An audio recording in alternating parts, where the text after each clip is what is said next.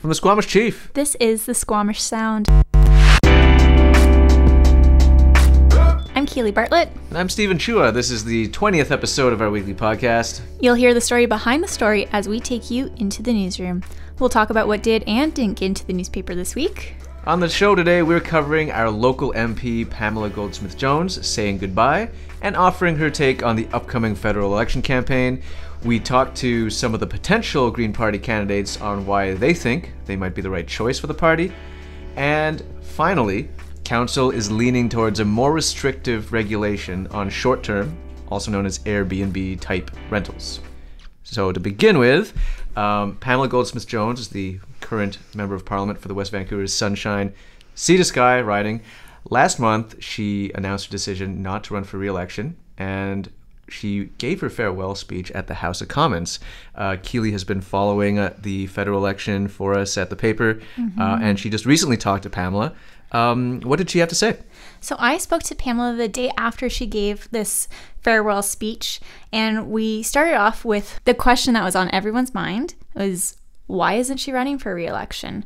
And her answer in short is that she wants to be closer to home for families. She's been a big proponent of trying to have a better balance for members of parliament. She wants for members of parliament to have an extra day in their communities, in their ridings, instead of how the schedule is laid out now. She thinks that they don't need to sit the full Fridays.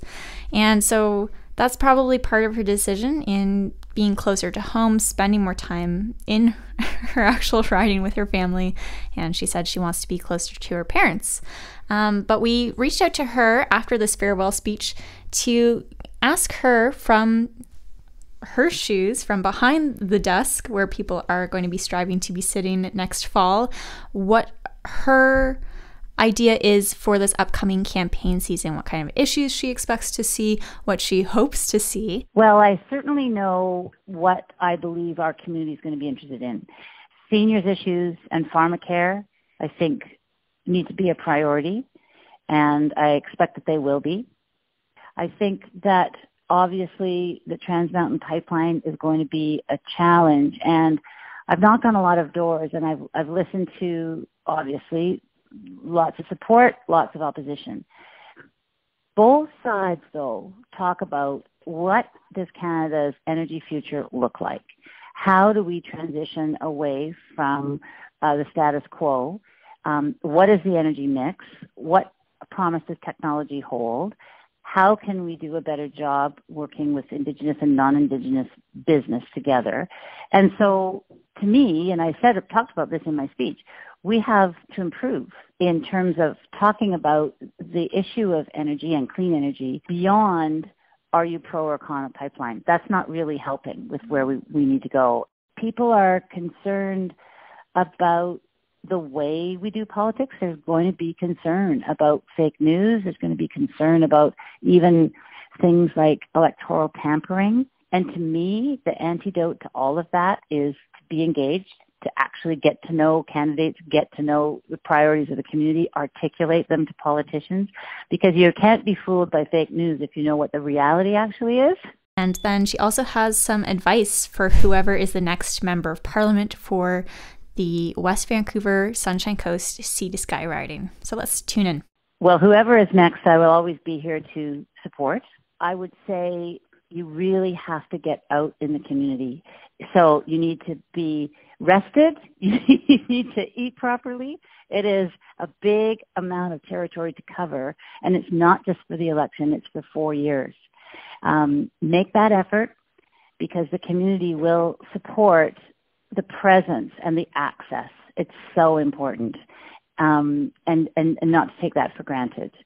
So Pam does still have 4 more months as the Member of Parliament for our riding, and she is planning on spending a lot of time back here with her constituents, continuing to work, of course. And I did ask her what she thinks she'll do after this fall when she's no longer the Member of Parliament, and she said that she's not really thinking that far ahead right now because she wants to give her full attention to the task at hand. Okay. Well, thanks for that update. But that wasn't the only piece of federal election news that you were working on. No. So let's talk about the current players in this campaign. So far, there is only one confirmed candidate for our riding, and that is the Conservative Party's Gabrielle Loren. Jen interviewed her last month, and you can hear more about what she had to say about running for the election in that interview. But for this episode of the podcast, we're talking about the Green Party. They have yet to put forward a candidate because they are currently hosting these internal voting sessions for their members to try to choose between two candidates. So they're called nominational contesters. So there are two of them. There's Lars Guignard and Dana Taylor. Okay. And we spoke to both of them for this issue. Okay, perfect. So I guess we'll be hearing from both the candidates about, their elevator pitches on why they think they're going to be the right ones. I guess just to give like a quick backgrounder on this, is there just like a really like a Coles Notes version of like who these guys are? Yes. Yeah. So basically, Lars is the newest face. So he doesn't have political experience, but he does think that that's one of his strong suits. Okay. And then for Dana Taylor, he might be a little more familiar, especially to those who are interested in conservation of Howe Sound. So Lars told me that he actually graduated from McGill. He is originally from BC, but after graduating from McGill, he moved down to LA, Los Angeles, Hollywood, Wow. to pursue a career in film and television. Whoa, and so he okay. was a screenwriter for a while, and then when he had kids, he didn't really want to raise them down there, and he decided to move back home. And he is most interested, it seems, in the climate change issue. And so we'll talk to him a little bit about why he chose the Green Party and why being new to politics is good.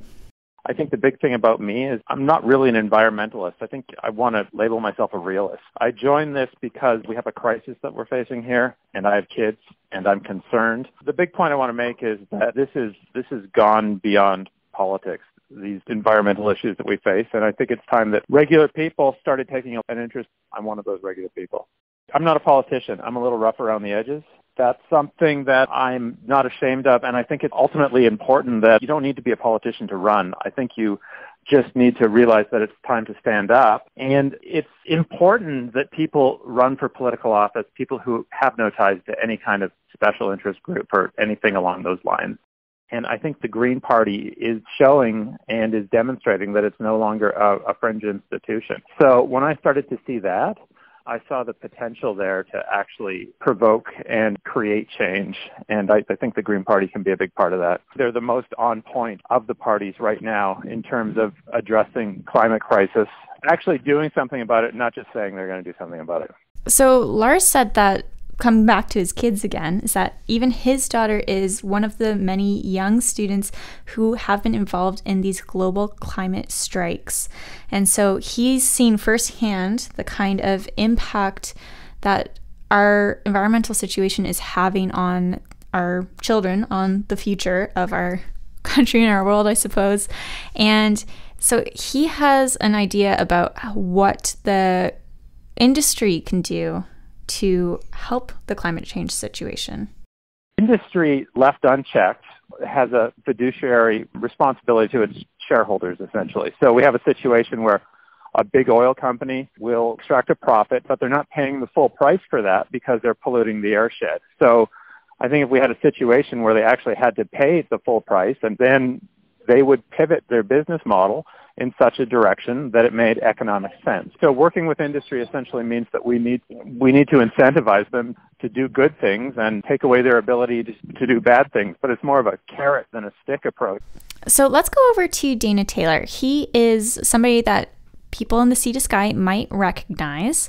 He has a background in both being a resident, working in the construction industry, and government. And so let's take a listen to what he has to say about what he hopes that experience will bring to the table for this election.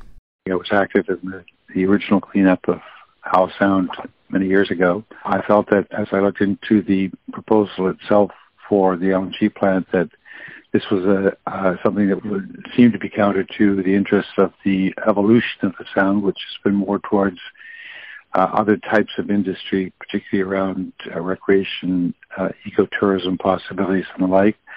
And frankly, the proposal for the Sound was not conducive to that. So during the last provincial election, discovered that at the time they didn't have a candidate.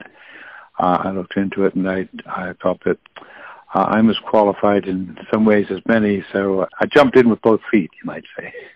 I have experience both lobbying on behalf of industry. I come from an industry background, the construction industry in British Columbia. I've worked on numerous pieces of legislation that are generally geared to improve the standards for industry in whatever area that might happen to be. Specifically, I've worked on something called prompt payment legislation. I've worked on contractor licensing, trades training initiatives, various things. Construction has given me access and knowledge of a lot of what goes on in terms of preparing for employment, specifically trades training in the construction field. So I guess what I'm saying is that many of these topics are familiar to me already from that experience, so I won't have perhaps as quite as steep a learning curve as others when I'm actually active in office. And the experience is one very much from both a consumer and a user of government's point of view, and from a constituency level. You may also know that I served on City Council in North Vancouver many years ago. So I've actually experienced governing from that perspective as well. So as we just heard, Dana has actually run for the Green Party before. He was in the race for the BC legislature in 2017. He came in second place, but he's hoping that learning experience, as he calls it, will help him in this current election season. And let's talk to him about why he believes the Green Party is the right one. The fact of the matter is, the Green Party is the only one that's active in any way, shape, or form in taking serious steps to mitigate the larger issues of climate change, climate crisis. While the others all dance around about it, the Green Party is the only one that actually has a plan to do something differently.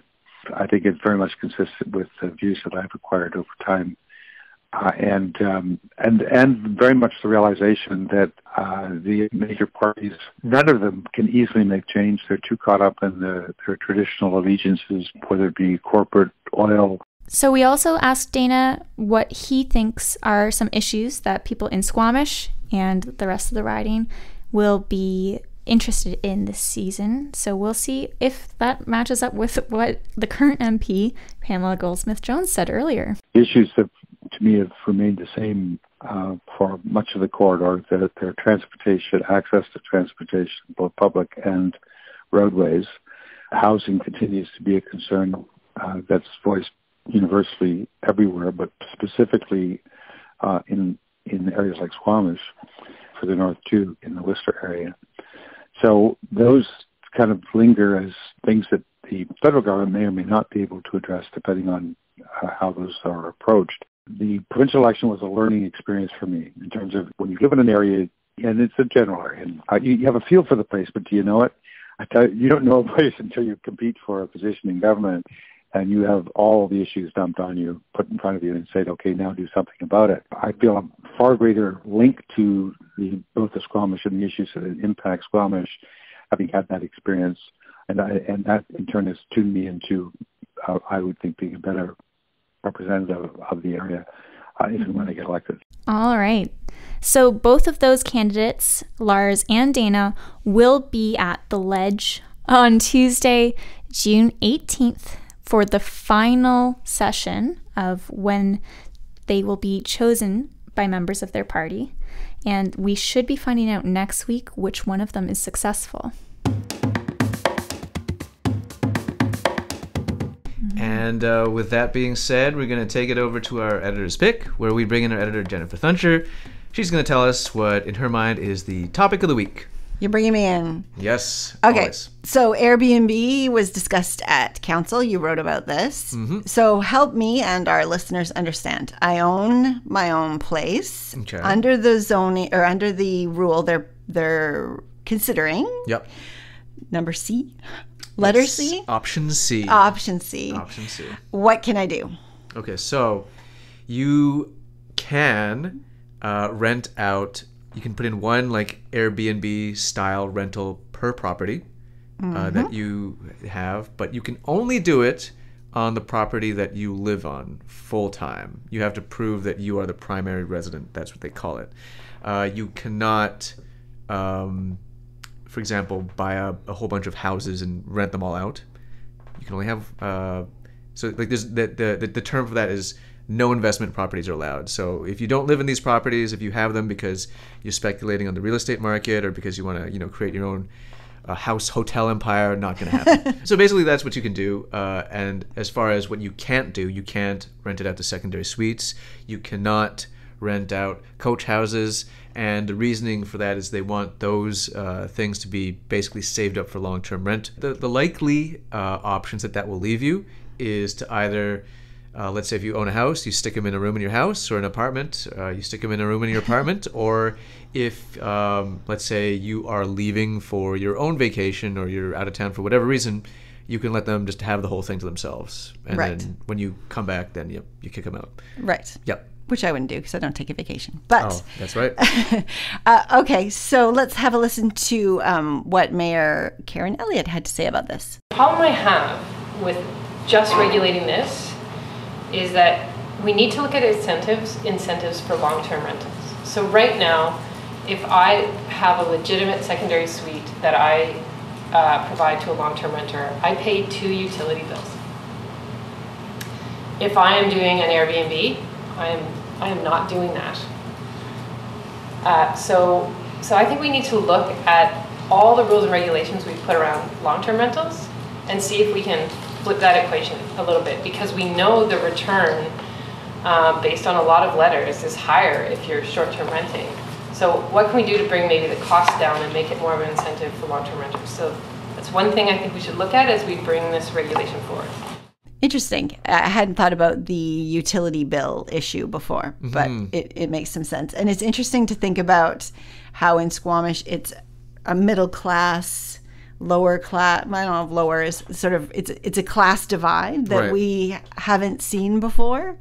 I don't remember this ever being in any of the communities I lived in actually prior to obviously Airbnb being popular, where we have these people are middle class for the most part, I would say, who are renting out for Airbnb, and then it's the people who can't afford to find rents here that are the ones that are suffering. So it's an interesting divide. And did they say 500 units that they could count on these vacation rental sites? So yeah, at the moment the current count is about 500 that are up for rent. These are unique postings.